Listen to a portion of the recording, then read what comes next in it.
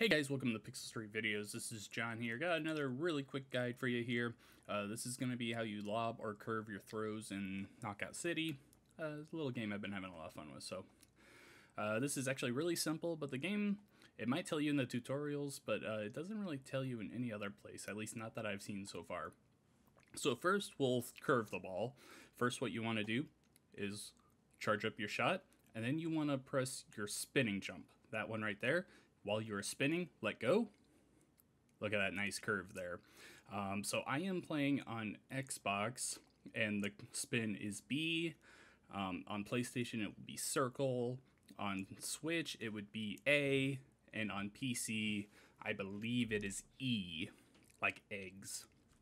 But I'm not 100% for certain. And then for lobs, kind of the same thing, but you're going to be pressing the front flip jump. So you do that, let go.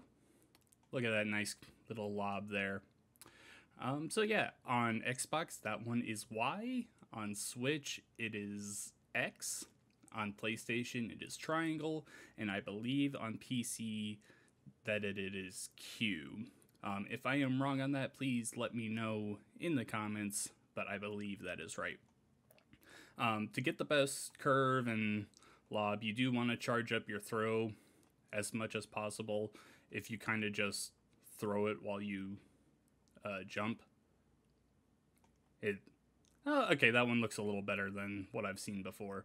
A lot of the time I see it just kind of go straight. A lot of that time it didn't even throw it.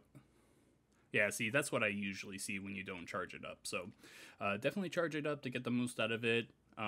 Curve throws, say you got an enemy behind some cover there, throw it, boom, look at that.